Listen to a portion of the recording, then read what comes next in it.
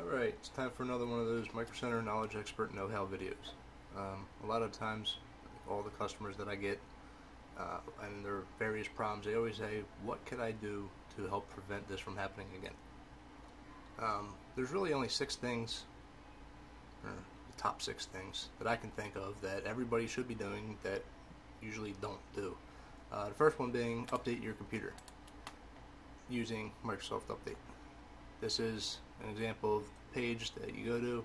It's under Tools, Windows Update. You get this.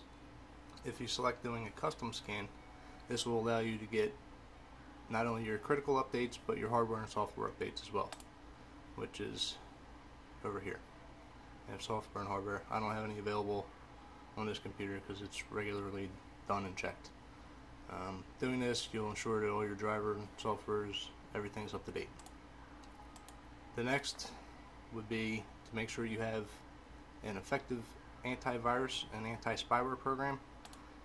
We here at Micro Center always recommend ESET Smart Security. It does a very good job. It's #1 rated virus protection software.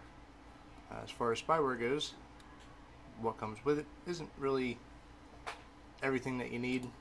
So if you wanted, you could get Spy Sweeper from WebRoot. It is the best standalone spyware protection program. Next is a good registry cleaner, and I always recommend Registry Mechanic. It's by PC Tools. This will do a very quick, easy, and thorough job of cleaning out your registry. Not a lot of people are aware that this should be done on a regular basis, but the 2 to 3 minutes it takes to run this program, it's worth the aggravation of having a machine that works. Last is defragging your hard drive. Windows can do this.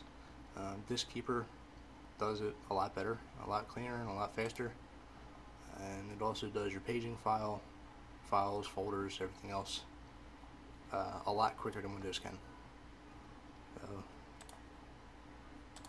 the last thing is, if you go into My Computer, right click your C drive, go into Properties, and do a disk cleanup.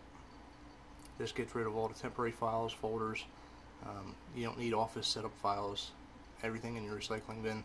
It's just all clutter that's gathered up over time. So doing that, that just saves a lot of unnecessary space on your hard drive. And you can see that's usually pretty quick as well. And as far as the registry program goes, that just finished. That took all, 20-30 seconds, and we have 49 errors, and it repairs it just as quick as it scans. That's all. Thank you.